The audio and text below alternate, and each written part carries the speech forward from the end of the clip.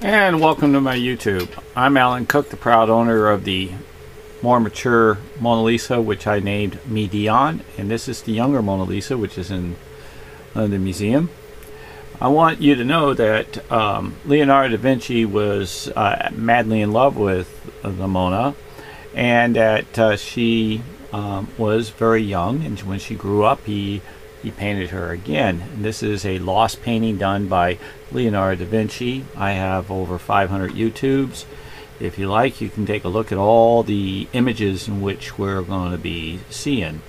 Now, in her shoulder area right here, this main area, is one of the colored pulled out images that's behind her. And in her dress area, this V area, the darker, is the same, another image. So I'm going to exit out of this, and I'm going to go into showing you that when you take, this is the Mona Lisa, and this is the Midion. The Midion's turned sideways. Her dress goes this way, and this is his hidden works and under. And when you put this up here, you got plenty of movement. He's actually, this is a dog head here. He's a dog head, no image here. But what he does is he gives you the dog head, and then he puts a guy on here to ride him. And what's really neat is this is L-O-V-E. Okay, L-O-V-E.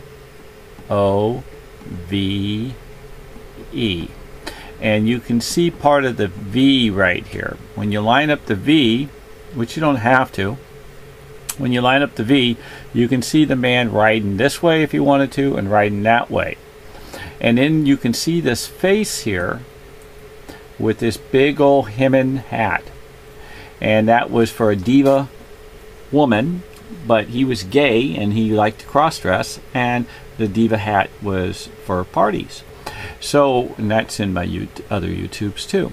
So when you put him back up in here, and you can see the face, I'm going to pull this down, you can see the outline and the stars and the diamonds. Now each of these stars and diamonds are actually portraits and cartoons when you really get into blowing them up, if you get the depth of field on them. And I have had the depth of field. I have had images that took a $15,000 microscope of mine and didn't even penetrate it 20%. Okay, now when you end up with this, you'll see this has an eye here, an eye here, an eye here, an eye here. He will make his images all the way go around 360. This is a big mouth, this is a big round oval head, and that's one of his cartoons. These are like sunglasses down here. He builds heads on top, and these are sunglasses here, and these are sunglasses. This continues. And these sunglasses are in my YouTube also. It's actually his hidden signature. And I call it the 00 signature, even though they're not double O's, because there's not a 00 in this signature, but it is when he tricks it. So, and you put this back up in the circle area, whoops, you put this back up and you line it, and you pull it back down, you can see the big oval area that it covers. He does it in reverse. And when you pull it down, you can see the big opening of the mouth, where the big opening of the mouth, and then you can see like the dots where the eyes would float. Leonardo da Vinci's work slid across the room like this. Okay, he turned around and he was making his work, okay, move like a television. Now, if you actually move this enough, and this L-O-V-E actually is hidden in here also when you change it, and you move it back down, and you put this up. I don't think I went far enough. No, I did not.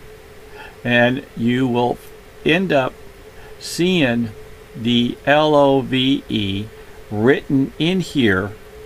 Okay, and if you pull it down, you can see the line here, an O, you can see a V, and you can see an E.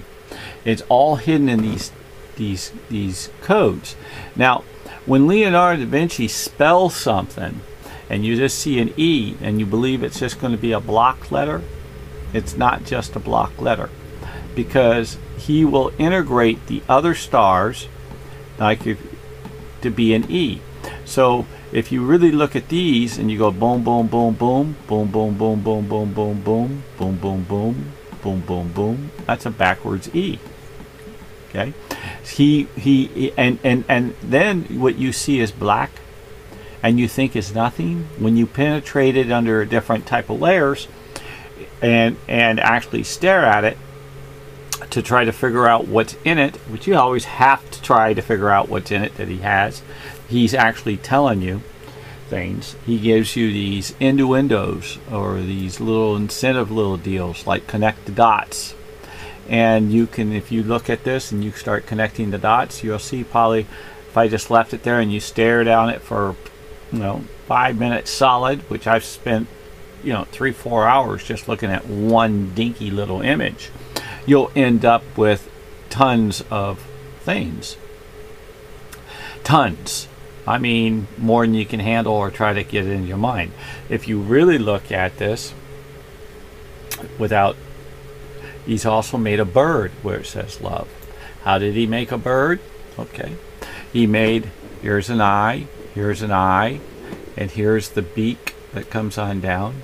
Now you have to have a true artist thought in the sense of going what he hidden stylist, and this is a big face, and then if you really stare at it, it looks like a bear, and then when you stare at it again, it looks like a dog, and then when you get into the other little deals, it just adds. He does it kind of like Indians did with totem poles. He built an image on top of an image on top of an image, but he did it 360 degrees plus all the way around as totem poles that builds the Mona Lisa. The Mona Lisa's picture is actually built out of trillions of codes and images that are put on top of each other, smaller than pixels, smaller than the eye can see. I haven't seen one item that he has put in the painting that did not have a massive multi a meaning. In other words, one item is never one item. See, look at how I accidentally laid this over to only show part of this. If you take a look at part of this right here, an eye, a nose, you pull it on down this image and you're going to lose it. See, you lost it. So what you got is two heads. So you block this. You block this section off, and don't even see it. Now you got a guy with an eye, and a nose looking down, with like a horse here building with a rider on it. And then if you block this off, you just got this like a cat with a nose, a cat symbol. And the reason why I come up, that's just what I see it as. When you come up with your thought, don't forget, in just turning on an angle, looking at it this way, or looking at it this way, or up or down, and lighting, it's going to really light up. Now in the dress, in which you see it, if you actually look at it, it actually comes on up and goes. Not only does it look like a dog, but if you actually look, this is a person's face waiting for the lover to come to him. And sometimes he had this big puppy dog love of that individual that he would classify, like my honey bear, and your honey bear is your husband, or my little sweetie pie. Of course, you don't have a pie come to you, but you know what I'm trying to say. But well, anyway, let's get off that part. And anyway, I want to tell you that that's just one of Leonardo da Vinci's hidden deals, and I have about 30 YouTubes to load up. This is going to be one of them. I waited about a week. I had to fix my computer, but I had the images ready, and I'm still going to do a little more work to it, but I got the parts, and it's hanging in there for this. So anyway, so I'm going to continue until she almost blows up, and I want to say God bless the whole world, the universe, and the heavens, and you have a very safe day. Amen.